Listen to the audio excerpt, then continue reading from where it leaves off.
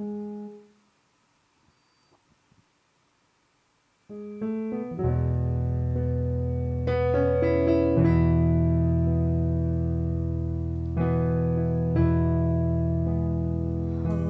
Spirit, thou art welcome in this place.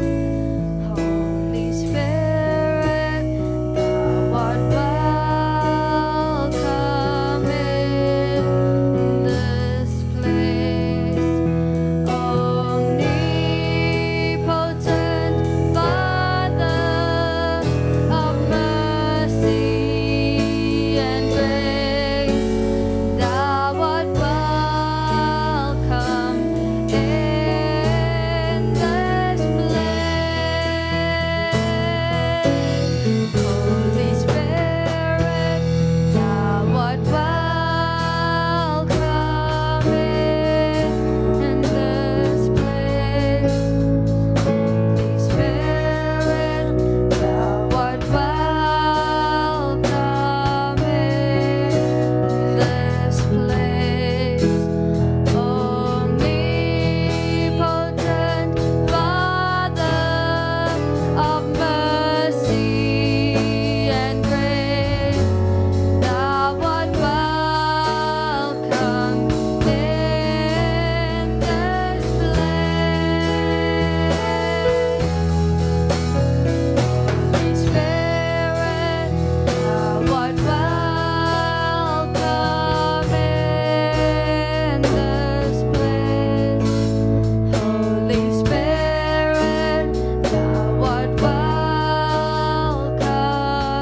in this place. Omnipotent Father of mercy and grace, thou art welcome in this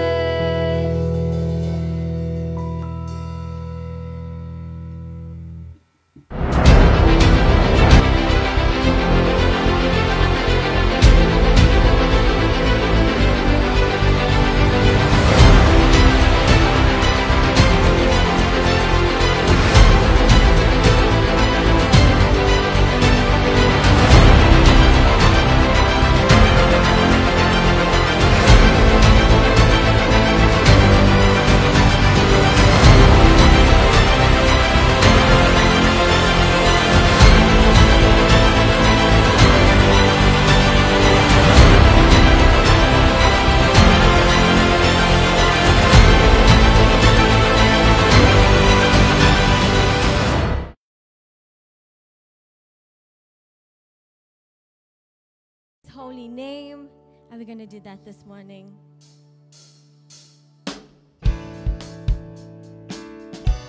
And you can put your hands together.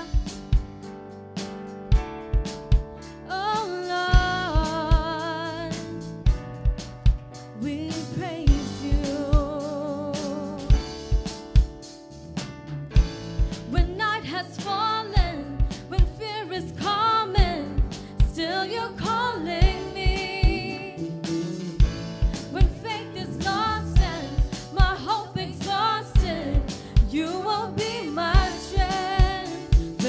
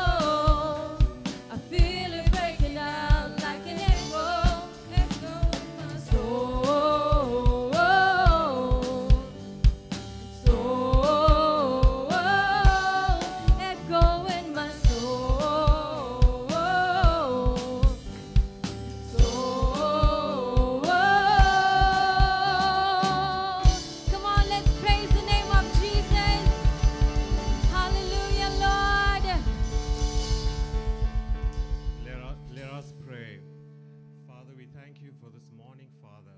We enter your gates with thanksgiving. We enter your courts with praise, Father. Lord, this is the day that you have made. We will rejoice and be glad in it, oh Father. I bring every person that is found in your presence, God. Father, your word says that you know us by the hair on our head. You know every circumstance, every situation that they find themselves in, oh God. Lord, your word says, even if I make my bed in hell, even there you will find me. Lord, your word says that even if I live or dwell out in the outermost parts of the sea, even there your hand will reach me. Father, even there your right hand will lift me up, Father. Lord, nothing is impossible for you today. Our faith and our hope is in you, is in the living God this morning, Father. Lord, let your people be encouraged to know, Father, nothing is impossible for you, oh God. We bring Pastor Noel and Pastor Portia. We bring the praise and worship. We bring the workers, Father, as they give of themselves sacrificially week after week, oh God. I pray for an abundance of joy over them. For your word says that the joy of the Lord is our strength. And Father, your joy will strengthen them, Father, to carry on this walk. I pray you'll bless us, cover us, and be with us in Jesus' name. Amen. Amen. Glorify you, Lord. Come on, let's praise the Lord in this place.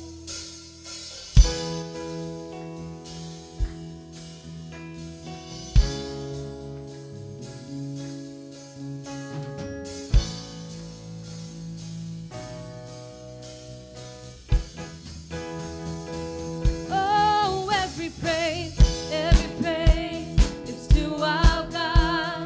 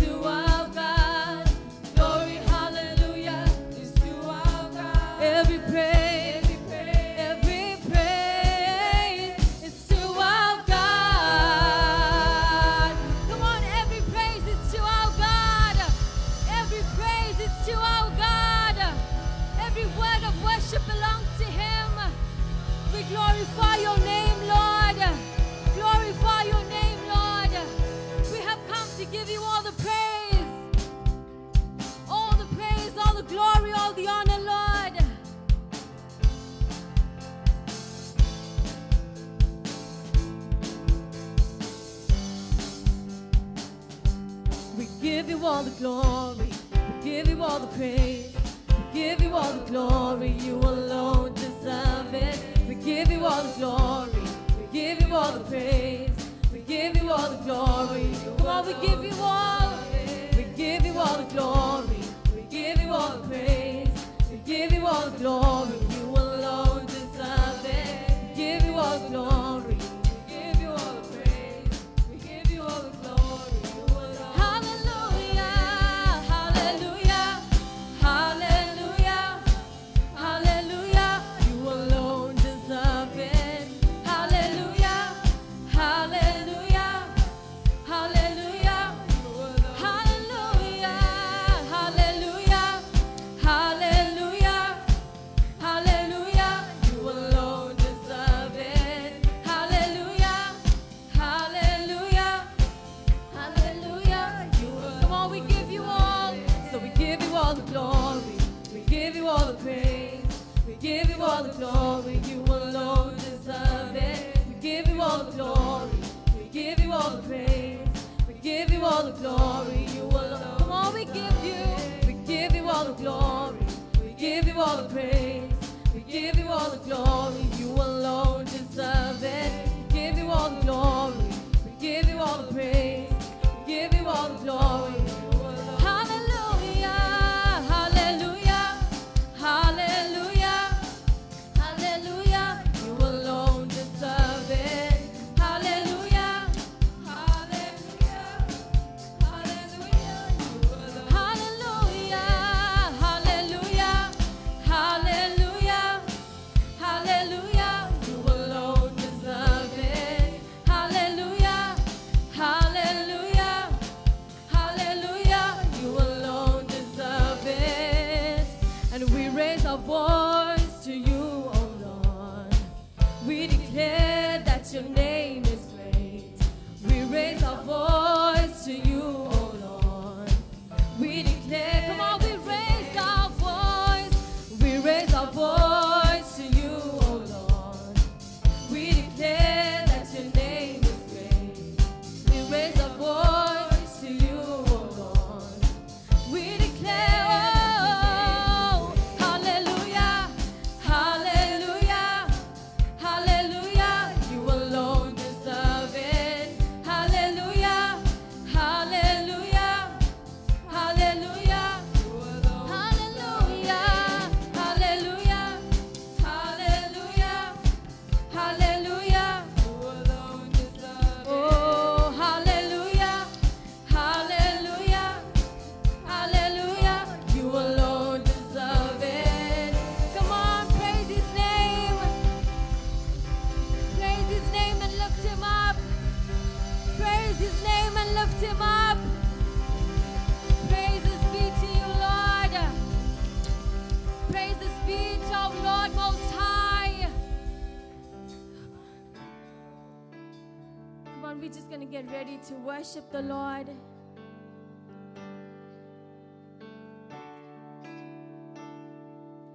We magnify and glorify your name this morning, Holy God. Thank you, God, that we can be standing here today in your presence, Lord. Thank you, God, that freely we can praise you. Freely we can lift up our voice to you, God. Your word says, Lord, that you hear our every cry. You hear every prayer, oh God. You hear every heart's desire, Lord. As we wait patiently on you this morning, God, we know, God, that you would answer our prayers. We know, God, that you would meet us at our point of need. You are the God who hears. You are the God who answers by fire. You are the God who answers by fire. You are the great I am. You are Jehovah Jireh. You are our Prince of Peace. You are the God who answers by fire this morning, Lord. Come and consume our sacrifice of praise. Come and consume our sacrifice of worship. You are the God who answers by fire. You are Jehovah, our God. You are the great I am. Be exalted in this place, Lord. Be exalted in this place, oh God. As we wait on you, God. As we wait on you, mighty God, be exalted in this place. As we wait on you, oh God, be lifted up in this place. As we wait on you, mighty God, be enthroned in this place, God. Be enthroned in this place, God. Be magnified in this place, oh God. We wait on you this morning, Lord. We wait on you this morning, God. With arms open wide, we wait on you, Lord. With hearts full of praise, we wait on you, God. We trust in you this morning, Lord. We know, Lord, those who trust in you will never be disappointed. You have never failed us, God, and you won't start now. You have never failed us, God, and you won't start now. Oh, you have never failed us, God, and you won't start now, Lord. This morning I want to encourage you with the word of God. The word of God says in 1 Samuel 12, verse 16, "Now therefore, stand and see this great thing which the Lord will do before your eyes." Come on, the word of God says, now stand and see this great thing. Are you expecting a great thing from the Lord? Are you expecting a marvelous thing from the Lord? Just stand and see. Just stand and see what the Lord is going to do before your eyes. Come on. Be excited. Be thankful. Be grateful. God is going to do something exciting before your very eyes.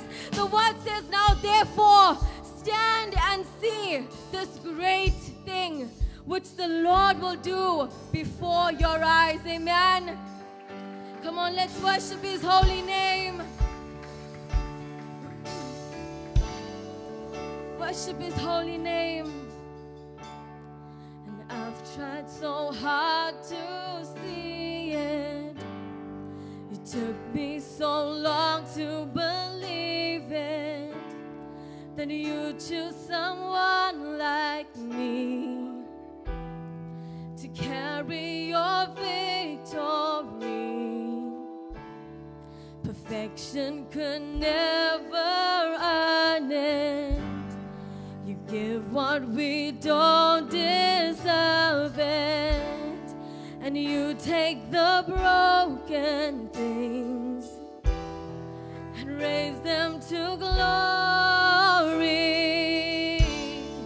You are my champion, and giants fall when you stand undefeated. Every battle you've won, I am who you say I am. You crown me with confidence. I am seated in the heavenly place, undefeated, with the one who has conquered it all. Oh, it all. And now I can finally see it. You're teaching me how to receive it. So let all the striving cease. This is my victory. You are my champion. And giants fall when you stand undefeated. Every battle you've won, I am who you say I am. You crown me with confidence. I am seated in the heavenly place, undefeated, with the one who has conquered it all.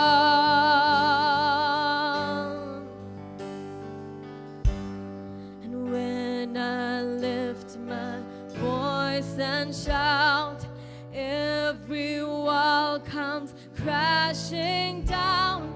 I have the authority Jesus has given me. Come on. When I open up my mouth, miracles start breaking out. I have the authority Jesus has given me.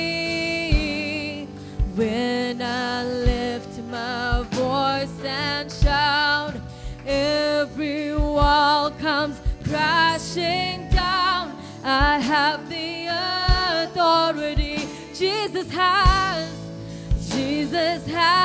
given me. When I open up my mouth, miracles start breaking out. I have the authority Jesus has given me. You are my champion, and giants fall when you stand undefeated. Every battle, come on, every battle God has won. I am who you say I am. You crown me with confidence. I am seated in the heavenly place, undefeated with the one who has. I am seated in the heavenly place, undefeated with the one who has. I am seated in the heavenly place, undefeated with the one who has conquered it all. Come on, let's praise God. Praise the Lord. Praise the Lord. Come on. Praise the Lord. Glory to you, God. Glory to you, Lord, in the highest. Glory to you, God, in the highest. Amen. You may take your seats.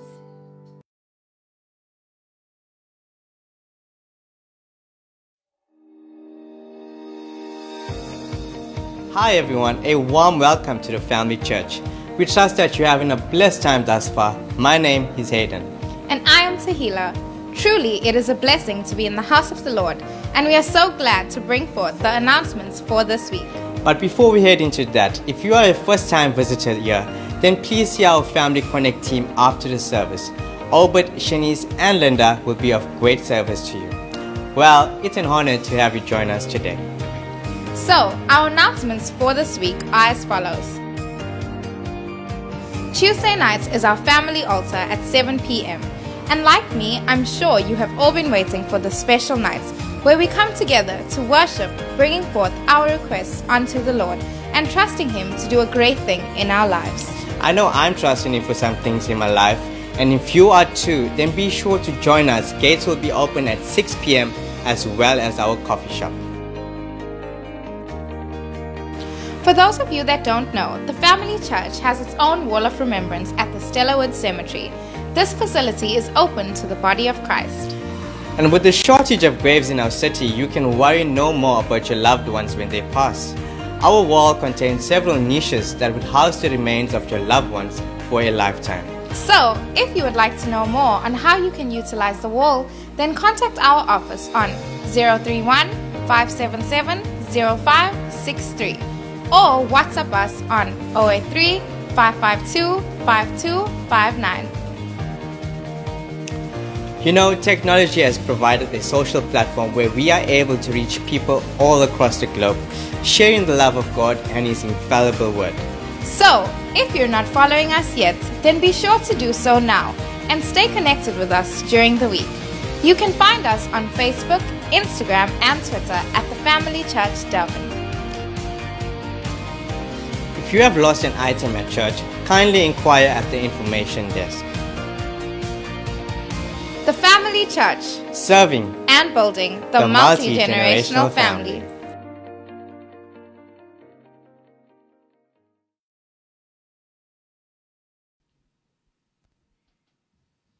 Good morning, everybody. I want to greet everyone in the wonderful and powerful name of the Lord Jesus Christ. It's good to be in the house of God this morning. If you have your Bibles, please turn with me to Matthew chapter 6. I'm reading from verse 19 to 21. I'm also reading from the Amplified Version.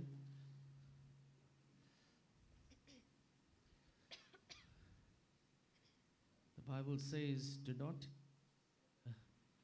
and heap up, store up for yourselves treasures on earth, where moth and rust and worm consume and destroy, and where thieves break in through and steal. But gather and heap up and store for yourself treasures in heaven, where neither moth nor rust, no worm can consume and destroy, and where thieves do not break through and steal. For where your treasure is, there will your heart be also. And I think the key word there is verse number 21. For where your treasure is, there will your heart be also. So what is Jesus telling us today? Is he telling us to take all your gold and silver, diamonds, money and everything and give it away? No, by no means not. Let's not be confused by that. Jesus is happy with that you're blessed, because he says, I would above all that you prosper just as your soul prospers. So he wants us to be blessed. He's not telling us to do that, but what he's saying us is, do not set your heart on the things of this world. It's a heart thing. In other words, don't let your heart be corrupted by the world system. And it's very easy for your heart to be corrupted, and we need to guard our hearts at all time, that we do not be corrupted. The Bible says is, the moths, they will eat your fabric, they will eat your clothes. The rust will eat away the metals. The worm will eat away all the organic substances and the wood. And finally, whatever is left over, the thieves will come and steal it. So this world is full of evil. That's what he's telling us. So if you look at a rich man who's got a lot of possessions, a lot of wealth and everything, there's a lot of people that are scheming and plotting how to steal it. Remember that. So what does it tell you? The things of this world is only temporal, but the things of God is eternal. Jesus is urging us here today. Let us invest into the kingdom of God. And Jesus always preached when he always said, the kingdom of God, the kingdom of God. So that is the unseen realm. We haven't seen it, but he's establishing. He wants us to establish, or he came to establish his kingdom of God. And we are his representatives on earth. We need to continue with that. Rather than focusing on the world system, which is led by who? Run by who? The prince of this world, who is Satan himself. The kingdom of heaven. What are the benefits? You may ask me today, Stanley, what's the benefits in the kingdom of heaven? We haven't seen much, but the Bible says it all here today. John 14, there are many mansions that are prepared for you. Mansions that you haven't seen. The worldly mansions are nothing compared to what's up there. Streets that are paved with translucent gold. Gold that you haven't seen on this earth before. John 14. John 3:16, eternal life. Everyone knows that scripture. John 10:20. Rejoice, Jesus said to the disciples, rejoice not that the spirits submit to you, but rejoice that your name is written in the Lamb's book of life. Amen. How many of us know that we need to have citizenship in heaven? That's the most important thing. Have citizenship in heaven. And finally, how many of you know that when we get up there, God is going to give us crowns? There's so many crowns. The crown of life, crown of righteousness, crown of rejoicing, crown of glory, and the incorruptible crown. That ties in with what I said to you earlier. Your heart must not be corrupted by the things of this earth, because your soul is weak. How do we do that? By following all the ordinances in the Bible. Everything is here. If you want to heap up treasures in heaven, it's all here in the Bible. Just follow all the ordinances in the Bible, all the commandments. Be kind, have a tender heart. Jesus always had empathy for people. Those who were blind, he healed. Turned the water into wine. He healed the deaf. The person that had many demons in him, he cast them out. Have empathy. Have a tender heart. Give. Continuously give. Give into your local church. Sow into the kingdom of God. Kindness. In conclusion, what Jesus is saying, that if you continuously give into the kingdom of God, give into your local church, you're proving to him that your heart is not corrupted.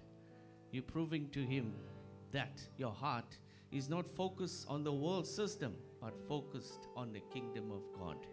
Amen. I trust that as we give, we shall be blessed. Let's close our eyes today and bow our heads.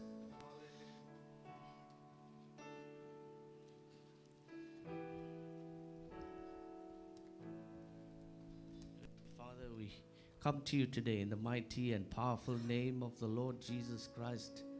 Father, we thank you today that you are Yahweh. You are God in heaven. Jesus Christ, you are Yeshua, our Savior and Redeemer. Holy Spirit, we invite you into this place today. We say, come, fill this place with your presence. We thank you for your word, God. So easy for us to be corrupted by the things of this world. We pray, help us to guard our heart today. As we give, it shall be given unto us. Press down, shake it together, running over. There are many benefits, God, that are in heaven. And we thank you, Lord, that the most important thing is that our names are written in the Lamb's book of life. We pray your people be blessed today as they give. And I pray whatever their needs are today, you know what it is. You're going to provide. You're going to meet with every single need and answer every prayer today. In Jesus' name we ask these things. Amen. Amen.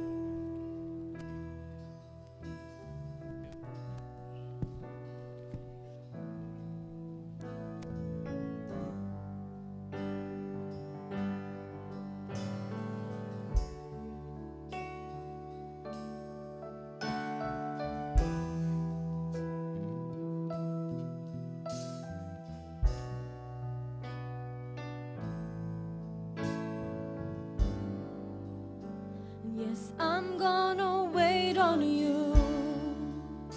And yes, I'm gonna wait on you.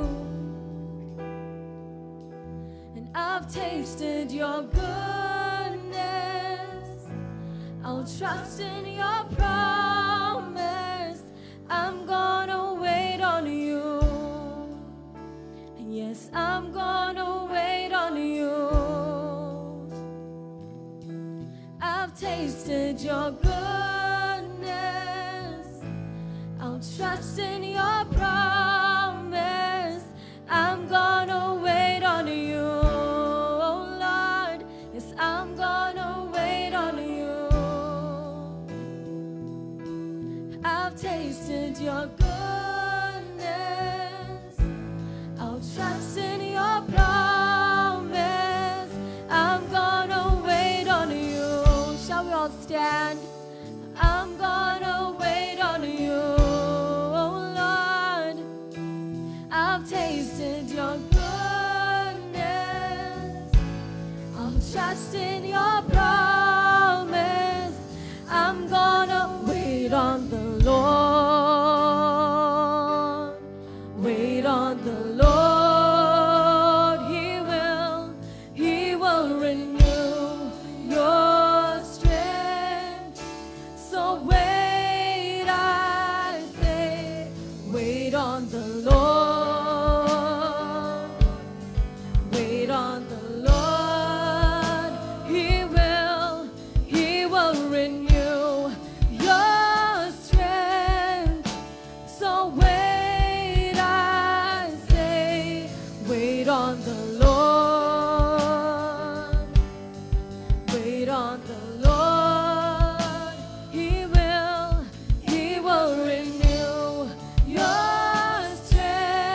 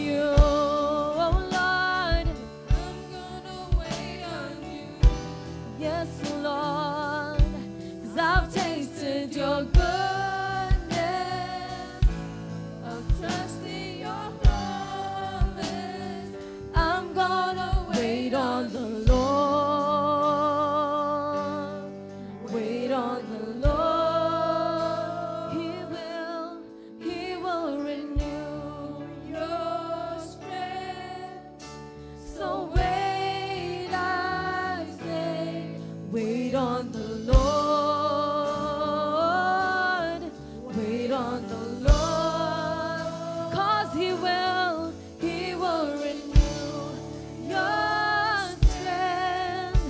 So wait, I say, wait on the Lord. Wait on the Lord. He will renew your strength. So wait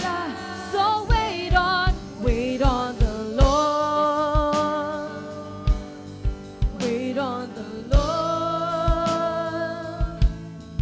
He will renew your strength. So wait, I say, and I'm gonna wait on you. Yes, I'm gonna wait on you. I've tasted your goodness. I'll trust in your promise, and I'm gonna wait on you. Yes, I'm gonna wait on you. I've tasted your goodness. I'll trust in your promise, so I'm gonna wait on you. Yes, I'm gonna wait on you. Oh Lord, I've tasted your goodness. I'll trust in your promise, and I'm gonna wait on you. Yes, I'm gonna wait on you. Oh Lord, I've tasted your goodness.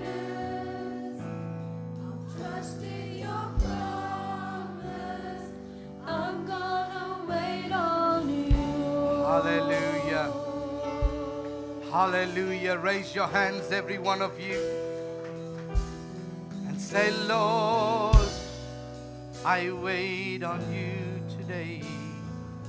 Come on, say it after me. Say, Lord, I wait on you today.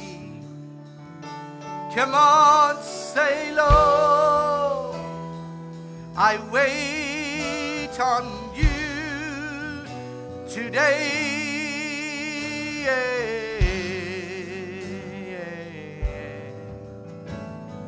Oh, oh God, they that wait upon the Lord shall renew their strength. They shall mount up on wings like an eagle.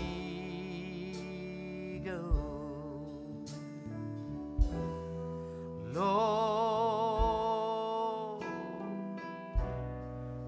some of us are saying, when is my eagle experience? Some of us are saying, Lord, when is my time to soar with you? Oh Lord, help us, God. Speak to us, God. Reveal to us, God. Yes. Oh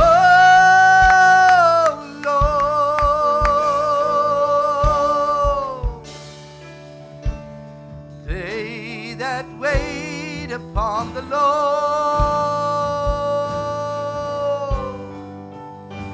shall renew their strength, and they shall mount up, they shall mount up with wings like that of an eagle.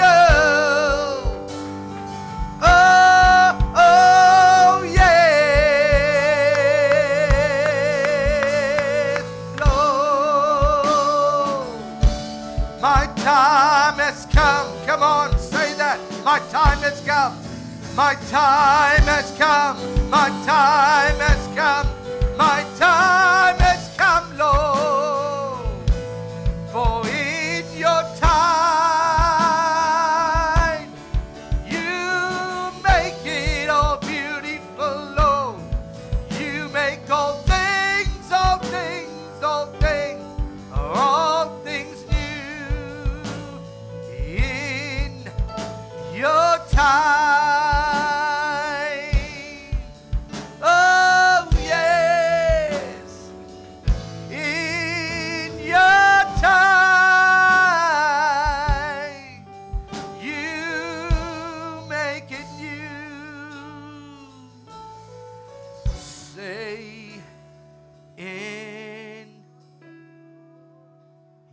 time, sing that song.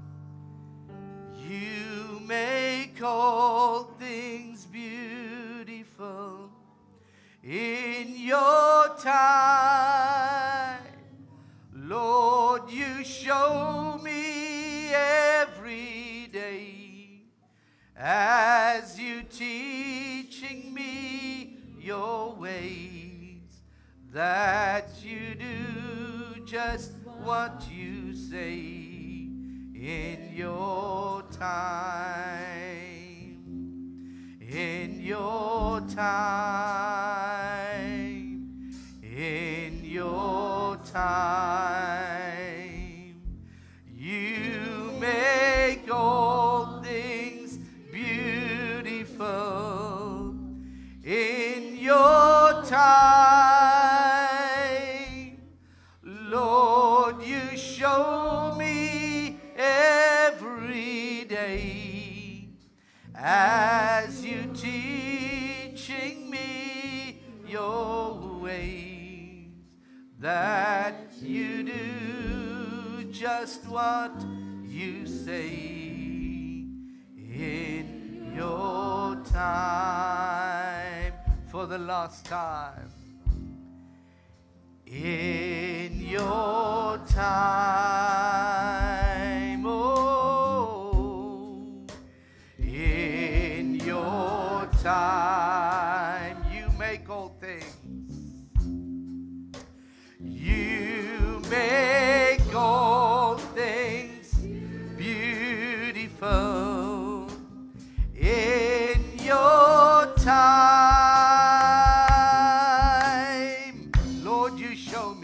Lord, you show me every day as you teaching me your way, that you do just what you say in your time. Wait on the Lord. I'm gonna wait on you, Lord. Sing, sing. Sing, I'm gonna wait on you, Lord. I've trusted your goodness. Sing. I'm trusting your Oh, I'm gonna wait on you, Lord. How many of you are in a time of waiting today? How many of you are waiting on God today to move and to do everything that He has promised? Father, I pray today that as I bring every person that is here today before you, I pray, God, that you will bring them to a place of strength. Bring them, oh God, to a place of understanding. But above all, oh God, bring them to a place of peace. To know that in your time, you make everything beautiful. And oh God, let us understand the power of your beauty. Let us know that beauty is, oh God, that which you have made, you have purposed. Beauty doesn't rest in our eyes, but beauty rests in your eyes. And oh God, what is on this world may seem beautiful, but oh God, the things in the spirit are even more beautiful. And I pray today, God, bring the revelation to somebody today, somebody that is in waiting. Come on, pray, pray, pray.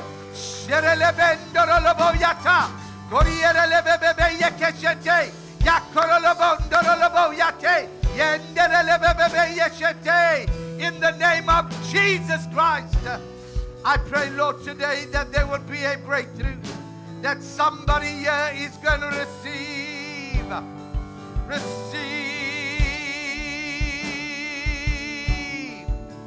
Oh, Baal Perazim, Baal Perazim, the Lord who breaks forth, the Lord who breaks forth. I pray breakthrough today over your health. I pray breakthrough today over your marriage.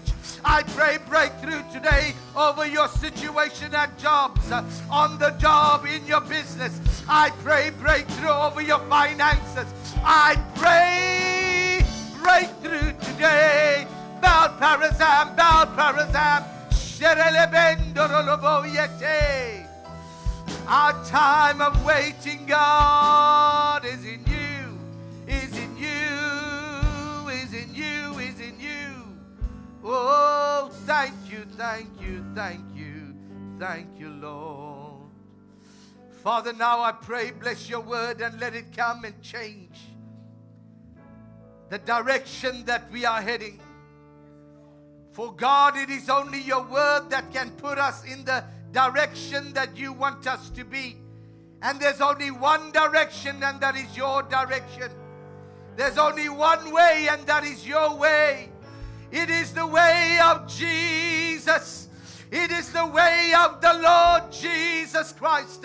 And I pray, let your word come alive in the mighty name of Jesus. Let your word come alive today in the name of Jesus. Let your word come alive today in the name of Jesus. Oh, hallelujah. Thank you, Jesus. Bless us, oh God. Give us once again an open heaven. Change our hearts that are fixed and stony and turn it to hearts of flesh. As your seed is going to fall, as I prophesy today, on good ground. And everybody said, amen, amen, and amen. Hallelujah. Woo! Thank you, Lord. You may take your seats. Thank you, Jesus. Praise the Lord. Praise the Lord. Praise the Lord. Good morning, everybody, and welcome to our 8 a.m. celebration. And for those of you that are here, and I can see that some of you are affected by the comrades, and I hope that you are online. Let's give everybody online a shout of praise. Come on, let's give them and encourage them. And we look forward to seeing you next week back in the house of God. So this morning, we left home pretty early because we're on that comrades route, and I was reminded whilst driving here today about that route. But before I get into that, the family altar on Tuesday, family altar Tuesday. You spoke to me something that Stan mentioned a little bit about today, so I can see why he's sitting next to you, because he's catching some of that kingdom understanding. So, Pastor Bob, you mentioned something that we understand. Some people understand, many people don't understand. And that is the subject about the kingdom of God and how we are kingdom citizens. You remember? I remember many years ago when in the previous church, my pastor said then, and when we're praying, he says, don't pray for your country with your passport in your back pocket. That's hypocrisy. Because people want to leave the country and complain about the country and all that, and you want to still pray. If you want to go, go. If you want to pray, pray. Then you know you're here to stay. So Tuesday night is the family altar. We're going to have a time of prayer. I'm expecting to see every one of you here. We're going to be praying over families, marriages, your situations, whatever your need is. I want you to send in your prayer request to the church phone, and we're going to pray, and I'm going to give you some time. I will talk to you. I want you to get the understanding of the kingdom and what it means to be a citizen. Is that okay? So you get ready for that, and I will talk to you, because unless you understand your position, you will never walk in the element of authority. Can someone say amen? You won't be in that place of authority unless you understand your position. So Tuesday night, family altar, I'm expecting to see every one of you here as we come again under an open heaven. So today is the Comrades Marathon. They started at 5:30, which is what, 5, 6, 7, 8, but 3 hours already running. If I was running, where would I be? Maybe still in Maritzburg. But nevertheless, I remember I was talking to the brothers this morning, and my parents used to take us as children to watch the starting of the Comrades in Pietermaritzburg because we stayed there. And after we watch the start, we'll get into the car and drive down to Durban to watch the completion. And I was so excited watching all of that. And eventually, as I grew and after all going through life and getting into work, I started to speak to the staff about the Comrades and explain and use that analogy, Ron, about how you start a race somewhere and you end somewhere. You see, every one of us knows the day we were born. Every one of you knows that. But none of you know the day when God is going to call you home. Can you say amen? Can't we be grateful for that? That I don't know when God's going to call me, but I know that He's the day I was born. Because if you know the day you're going to die, man, imagine how life will be. How life will be if you know the day you're going to die. So the Comrades Marathon starts in Pietermaritzburg and it ends in Durban on that end. And I used to tell the staff how you must start to plan yourself, plan your month, plan your quarter, plan your half and your annual. And so you must know during each time of the year where you should be in order of your goals and also your targets. And they used to start to track it, and we used to put measurements in place. And how many of you know here today that measurements in life are very important? Amen? If you don't have measurements as an individual, there's a strong chance that you are not going to get to where you ought to be because you are almost running blind. Is that okay? Does it make sense what I'm saying? You have to put measurements in place, and there has to be measurables in place that are realistic and not too high and not too low, and you must know your ability. There has to be an element of faith. And so when we were driving and coming today, and I'm watching all the route and I'm seeing all the excitement on the road, by the way, we had to put that together. I'm thinking this morning there's a lot that I've got going on in this head, and we're going to plan something big for the Comrades in maybe next year or the year after. So I want all of you to be part of that. Wouldn't it be nice? Let me not say too much, but let's see what the Lord will enable us to do. We have to be relevant. Touch where God wants us to touch. Amen? Anyone running family members? No? No family members? Friends, maybe? Yes? Okay. Good. So, I want to talk to you today about the subject, and Darren, you helped me there.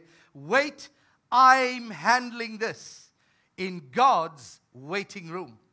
And I appreciate the songs that were sung today and all of that, and getting you ready for understanding the power of waiting.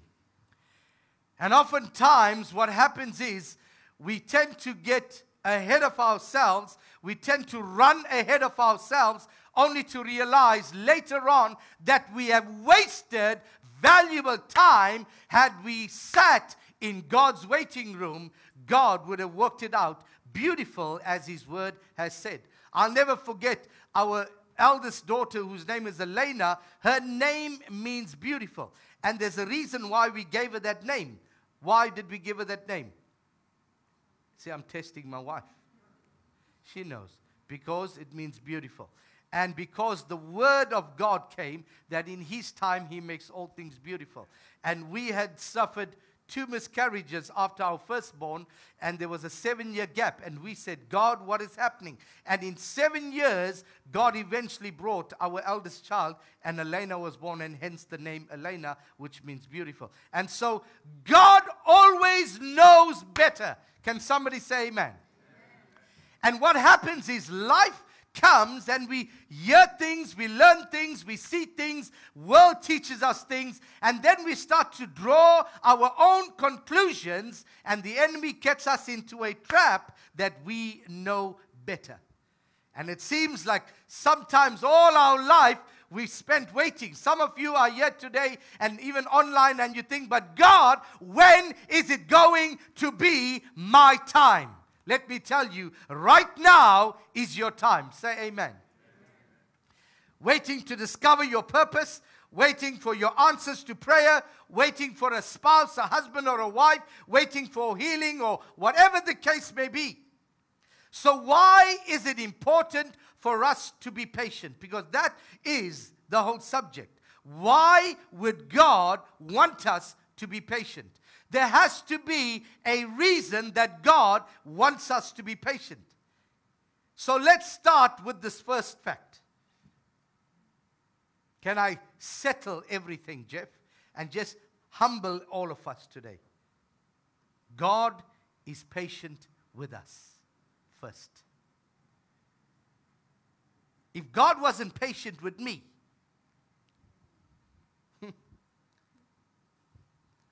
I'd be burning somewhere. But God is patient with me, and He is patient with you. So let's start on that platform. And I'm going to give you hope in God's word today that your time is coming. Somebody say amen. And how many times have we just ignored God? And sometimes deliberately. And I was praying the other day, and I was praying with some people, and as I was praying, and we were in the time before I prayed, the Holy Spirit was just leading me. And generally when I pray, I say, God, help us we pray for the known sins, we pray for the unknown sins. Then there's sins of omission and sins of commission. Then there's overt and covert. You heard those words. Somebody taught me that. Who heard those words? You know what's covert? Covert operations. You know when they perform. You don't know? Haven't heard that word? When the police do covert operations, undercover, and then there's overt. And then there's intentional and unintentional. And as I were praying, and I was saying, God, all those intentional sins, all those sins that we have done knowingly, God, help us to change our thinking and give us the revelation, not just a abracadabra and then it's going to work. Let us understand the power of walking in the discipline of your word to see the fruit so that we can walk in a greater measure of authority. Now, I'm not saying God does not do things supernaturally, but as you grow in God, the supernatural things tend to slow down. And there is a reason why the supernatural things tend to slow down. It's because God is working on the inside and He's waiting to prepare on the inside, because every supernatural blessing has to glorify God. Can somebody say amen? Because the world we live in today is in such a place where everything is glorifying man and not glorifying God. You go look at it. You go have a look at life. You go have a look at some of the temptations that are out there. How easy it is to glorify man and take the glory away from God. 2 Peter 3:9 says, the Lord is not slow in keeping His promise, as some understand slowness. Instead, He is patient with you, not wanting anyone to perish, but everyone to come to repentance. Say amen. And besides the fact that God is way more, far more patient with us than we are with Him or with other people in our circles, patience demonstrates two things. Say faith and trust.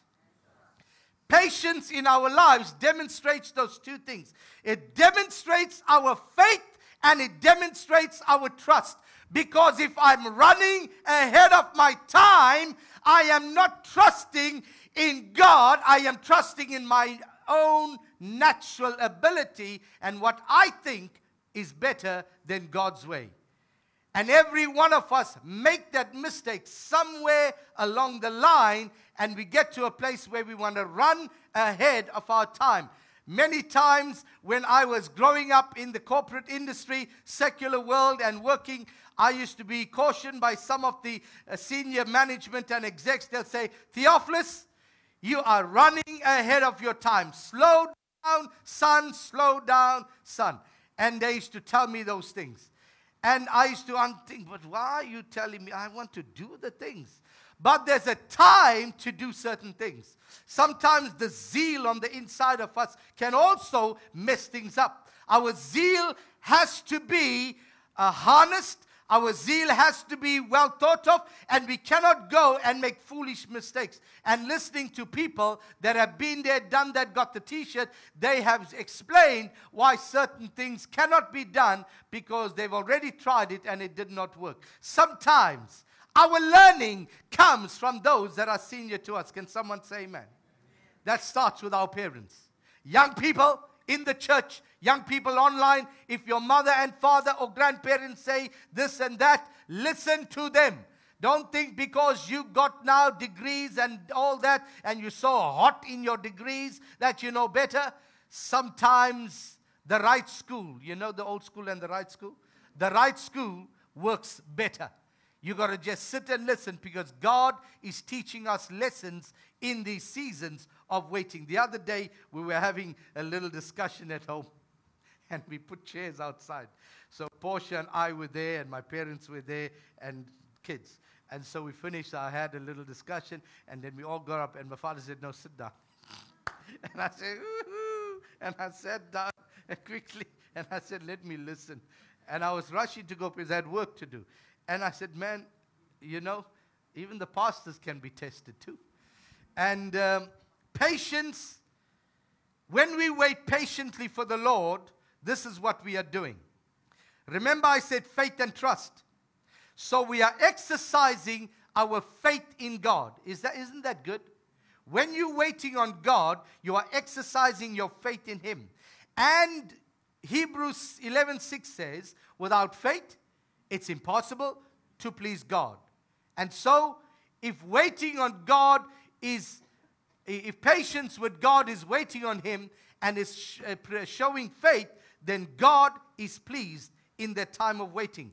There were two stories in the Bible that I thought I'd share, but quickly, the one about Joseph, you all know in Genesis 45, and the story of Joseph and his process, where you know Joseph as a young man who was treated so unkindly and horribly by all his brothers. And eventually he was sold into slavery. He ran into problems after problems and issues after issues. And then he still remained faithful. Joseph never took his eye off God's purpose. He never ever did that. And in that whole journey, after 13 or so years of patiently enduring all the troubles, Joseph's patience was eventually rewarded when he became the Pharaoh's second in command. And years later, when he was reunited with his brothers, this is what he said. Imagine after all those years of waiting, picture yourself in whatever situation you are in, and you having to wait, and you say, "God, but why? Joseph says to his brothers, "Come close to me." And when they had done so, he says, "I am your brother Joseph, the one you sold into Egypt. And now, do not be distressed and do not be angry with yourselves for selling me here, because it was to save lives that God sent me ahead of you. For 2 years now, there has been famine in the land, and for the next 5 years, there will be no plowing and reaping. But God sent me ahead of you to preserve for you a remnant on earth and to save your lives for a great deliverance." There was purpose in Joseph's time of waiting, because eventually God brought him to a place of where he became a savior to his family and to nations. A very good real example for those of you that can remember, and I think all of you will, 9/11, 5-10 years after 9/11, you're listening to all the reports, you're reading the stories about how so many people was meant to be in the Twin Towers, and yet certain things held them back. Either an accident, either running late at home, either the doors were locked and they couldn't get out, etc., etc. And it was a timing of God for God not to get them there. And oftentimes when these things happen, we fight and we push God, only later to realize God has something different in mind. Now, Portia, I want you to help me, and I know I didn't plan this, but I love putting you on the spot because you know you are my wife and you are my helpmeet. You know the Bible says they are helpmeet. Come, babes. come. You know, they help meet. Isn't that what you told the ladies? Yes, you said help me. That's what the Bible says. Help meet. So, the Bible says that they are our helpmeets. Right? Thank you, Shay. Helpmeet. So, a helpmeet is meant to help. You know why God made them helpmeets? All of you are married. And all of those are not married yet. Why did God make them a helpmeet? Because God knew we egotistical guys. God knew the men are egotistical and we think like we know it all. When He first made us, because He made the man first, hey, we the boss, we the head of the home. You didn't hear what the pastor said. But pastor also said, we your helpmeet. Who God gives a helpmeet to? Who? Those who don't know how to do everything. And the wife said, oh, you missed a good place to say amen, ladies. Are you sleeping on me early this morning? And the lady said, you're a helpmeet for a purpose. Because we guys don't know everything. Mr. Frank, am I right? We need Mrs. Frank. We need them in our lives. I'm giving you a real life lesson. Has to be launched, because if we don't understand that, our marriages won't be secure and strong as it should be. You understand? See, Portia knows she's not the head. I know that I'm the head, but not to control her. What did we learn the other day? Not to put a lid, but for protection. Remember? So, I was going to be talking about Abraham. And I was going to be talking about Abraham. He waited 25 years to see God to fulfill His promise. Right? And then, what was the promise? Isaac, the son, in Genesis 12. But he demonstrated all his patience in those years to trust God in other times as well. So God gave Abraham the promise, okay? And God says, you're going to get a son. What happened in Genesis 16? You were preaching to me the other day. Sarai and Hagar. There's a mic there, babes.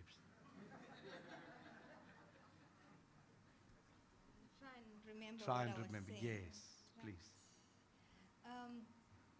What I do remember is that Sarai, because that's S-A-R-A-I first, she was the one who was actually impatient.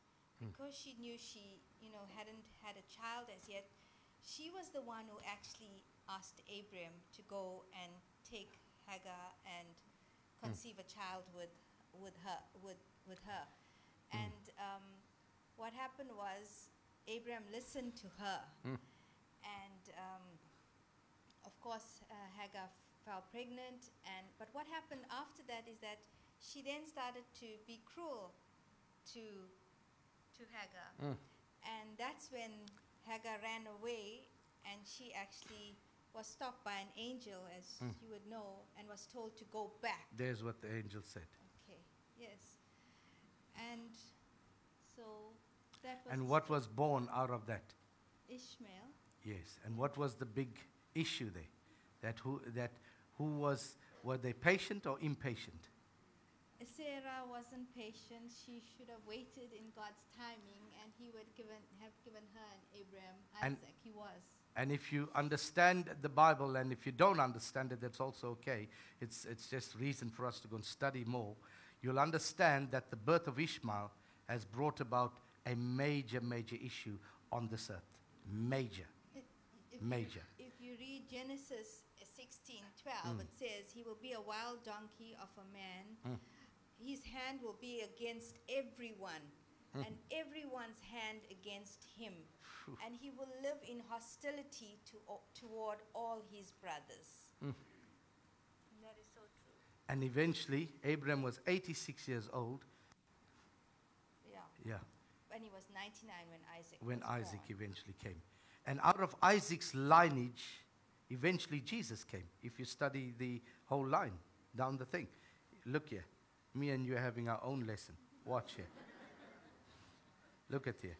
From Abraham. Hey? The whole line eventually came down. Saw that?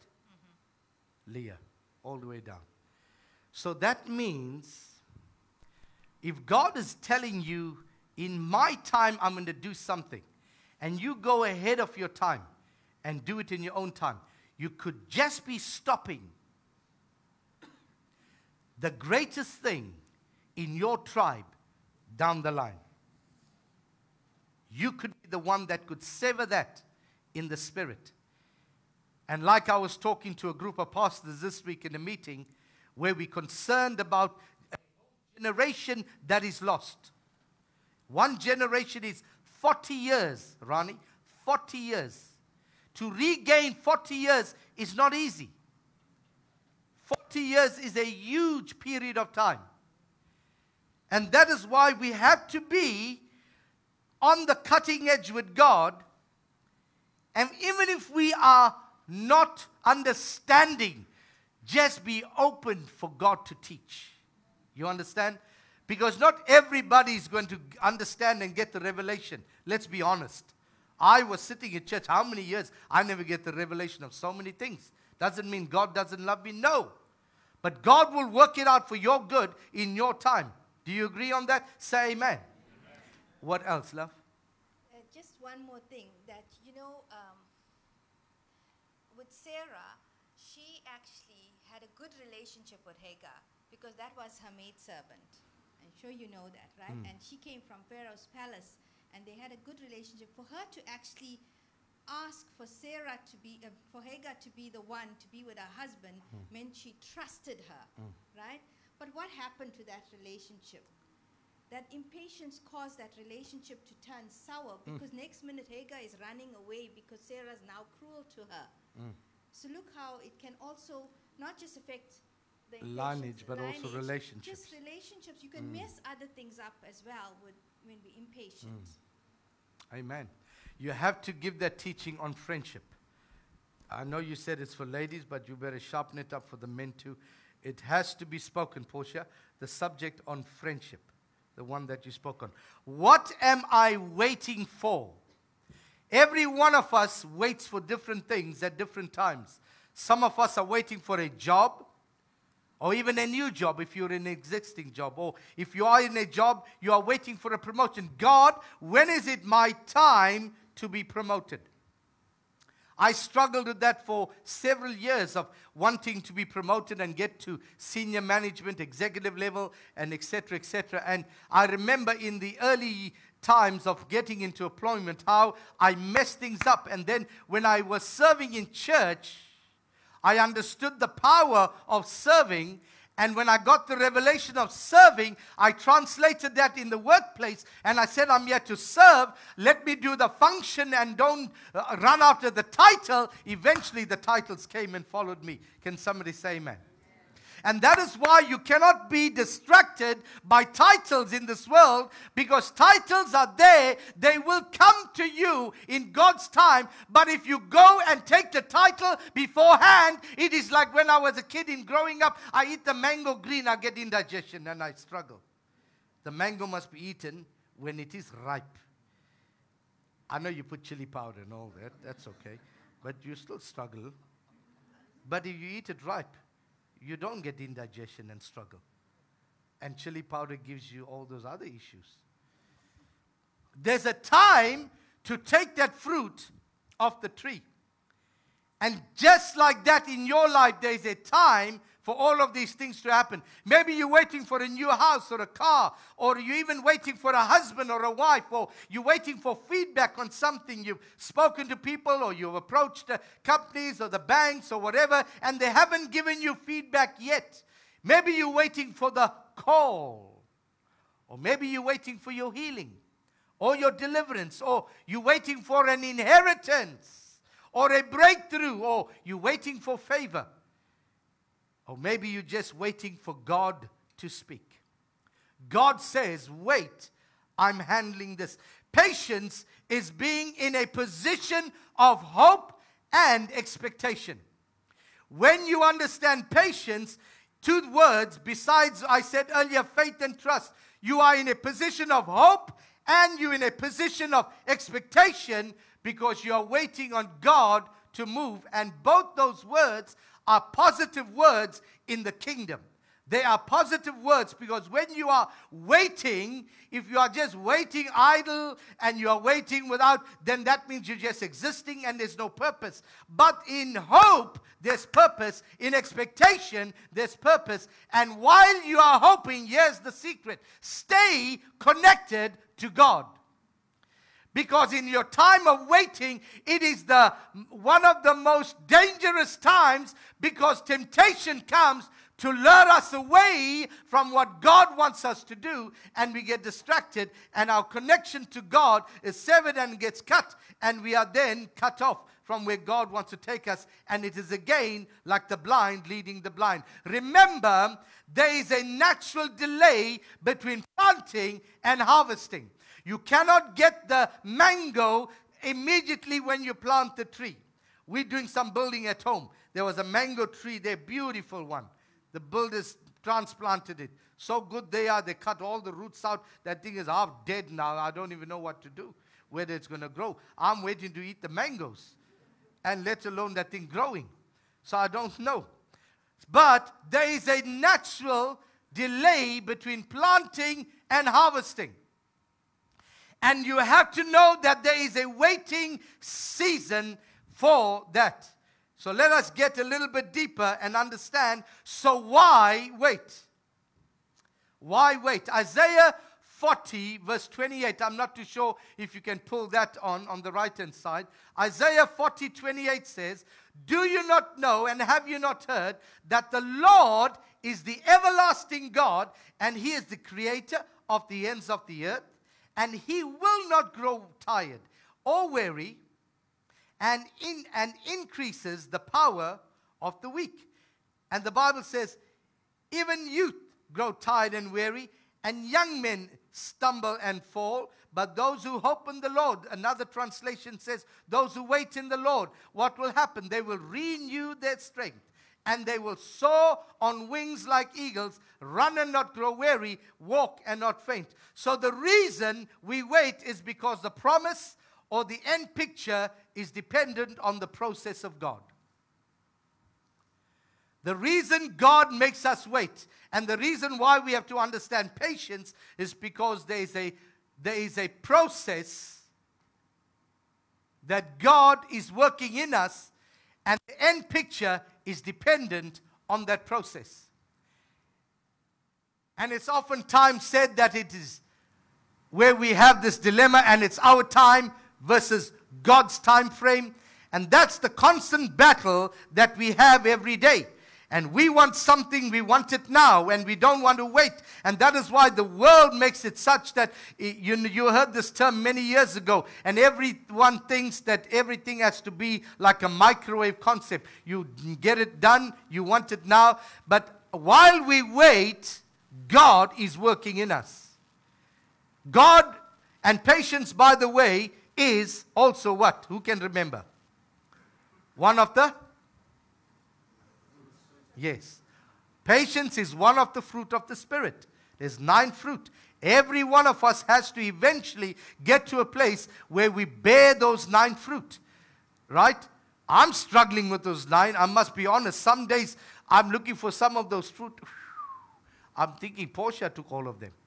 You know? And I'm saying, where's my fruit? But all of us have to bear those 9 fruit. Patience is one of them. And while we wait, this is what's happened, as the Bible says in Isaiah 40. We will soar, we will run, we will walk. Why will that happen? Because Jeremiah 29:11 says, God knows the plans. So if God knows the plans, why go ahead of our time? God knows the plans. There are plans to prosper you, plans to give you a future, plans to give you hope.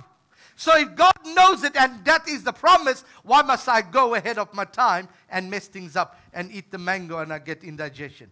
The indigestions of life. Maybe that should have been my title today.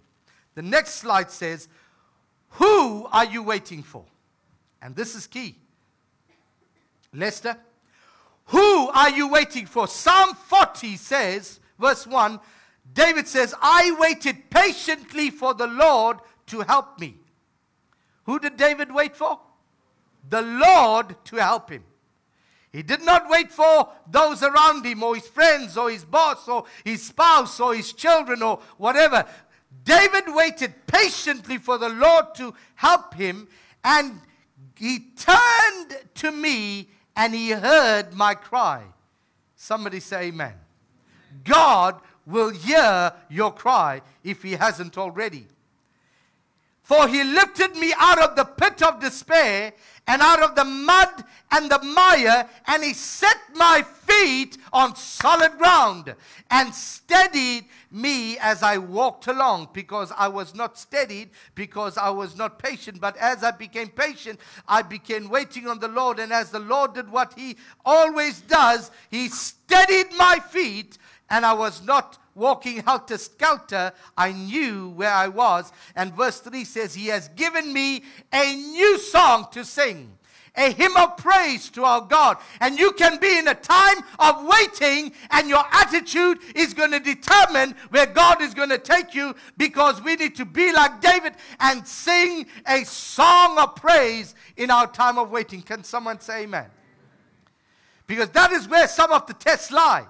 Are we complaining? Are we unhappy? Can you see it on your face? Listen, sometimes you go to functions, you go to family, you go to meetings, you go to work, and you walk in and you're all happy and you're excited, and someone's there with a long face and they with a contrary spirit. You can pick it up like that when you have the joy of the Lord in you. But let me say this to you today. Listen to what I'm about to say, which is very, very important. Don't ever allow the contrary spirits to dictate to you. Don't ever allow the joy that you have to be stolen because of somebody's impatience and their bad attitude. Don't ever allow that. I like what somebody said last night, I heard, and she said, in my house, there's no word called depression. And I want you to jump up and say, praise the Lord. And many of us allow certain things in our homes, and we don't know that we are the cause of bringing in contrary spirits. There's no form, there's no place in our homes for contrary spirits. And many will see what he has done and be amazed, and they will put their trust in God. Jehovah Jireh. Everybody say Jehovah Jireh. Genesis 22, you know the story. And Isaac was about to be put onto the altar. Jehovah Jireh means the Lord will provide, and that's where that word came. Just as God provided a ram as a substitute for Isaac, he provided his son Jesus as the ultimate sacrifice. God is going to meet all our needs. Can someone say amen? And I believe God and his promises. Say it after me. Say, I believe God and his promises. You see, that's where it needs to start. Because if you truly believe that, you'll be in peace. Because God answers yes, no, and wait. And I taught you this several times. He says yes, and he gives you what you want. He says nobody gives you something better. And then he says wait. And the only time he says wait is for those that have grown in him. And if God is making you wait, trust me on this, my dear friends. That means you've grown in God. That means you've grown. Because the only people God makes to wait are those who has grown in him. God's not going to make a baby wait. He won't make a baby wait. So lift your hands and say, thank you, God, that I've grown in you. That alone is enough to give him glory when we're in a time of waiting. And when we're in a time of waiting, he says, wait, for the best is yet to come. Let's give God a shout of praise. Amen. I want to leave you with a quote before I close today. And I quite liked this when I read it a while back. When going through my notes, this came up. In life, there are two things that define you. Are you ready? A, your patience when you have nothing. So when you have nothing, the patience that you have, how are you behaving when you're patient? How are you as a person? How are you as an individual? How is your character? How is your understand, your makeup? What type of person are you in your time of waiting? And another time you are defined is this. B, your attitude when you have everything. And many times we get what we want after our time of waiting, and because we don't really comprehend and get the lesson in waiting, we take what we have and pride enters. Always guard against pride. Pride ruined many good men and many good women. And we must always guard against that. For we may just not enter into where God wants us to be. And let me conclude with this as we all stand. God is always on time. Amen. Say it out to me. Say, God is always on time. Say, God is always on time. Say, God is always on time. He's never early. He's never late. He's an on-time God. And so, my dear friends, as I conclude this message today, I had many experiences where we found that we wanted certain things done our way. And we wanted things done the way we wanted it because we thought we knew better. And only to realize months or years later that God's ways are higher than our ways. And when someone prays that scripture or reads that scripture or you read it in the Word, it does not sit immediately. It does not come as revelation. But when it happens to you, you know God's time, He makes all things beautiful. And that is why His ways are higher than our ways. And so are His thoughts. And if we can only just get to that place to say, God, I resign myself to that fact today, that your ways are higher than my ways, and so are your thoughts. There will be so much of unnecessary stress that will leave you in Jesus' name. Just by trusting God. Faith and trust. A two-edged sword in your hand that's going to produce in you extraordinary blessings. And I pray today over your life. Raise your hands, every one of you. Lord, today over every home, every marriage, every husband, every wife, every grandpa, grandma, every grandchild, every individual that is here, married or unmarried, every one of them online as well.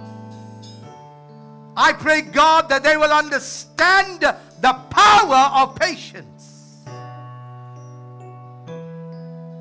And leaving it in your hands is a far better thing to do than to do it our way.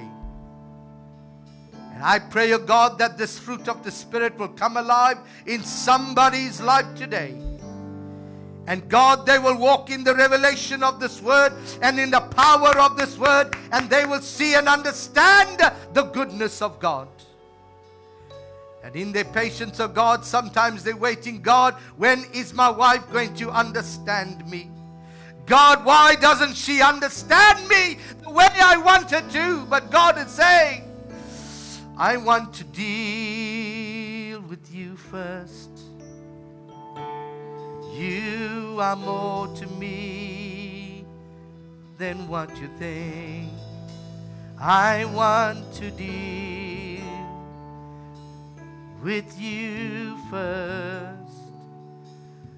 You are more important to me, says the Lord. It's not your will, no, it's not your plan. It's not your way, but my way, says the Lord. It's my will that has to come to pass. Not your will, but my will, says the Lord.